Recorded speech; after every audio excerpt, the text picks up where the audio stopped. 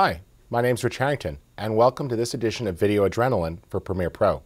Today we're going to take a really quick look at a useful preference and talk about its importance. It has everything to do with the color of the application and how that really interferes with your persistence of vision. Here we go. Go ahead under the Edit menu and choose Preferences and go to Appearance. Now, by default, the application is set to a neutral gray.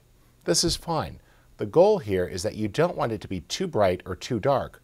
Otherwise, it's going to impact the decisions you make while color correcting.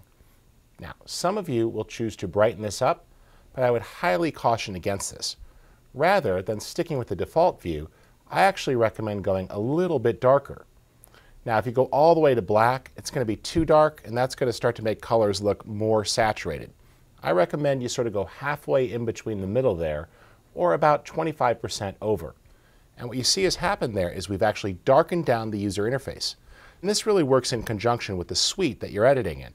Highly recommend that you paint the wall behind your edit suite a nice, dark, neutral gray. And that's going to allow you to go ahead and really not influence the color decisions you make while working inside of Premiere Pro. Hope you enjoyed that quick tip. My name's Rich Harrington.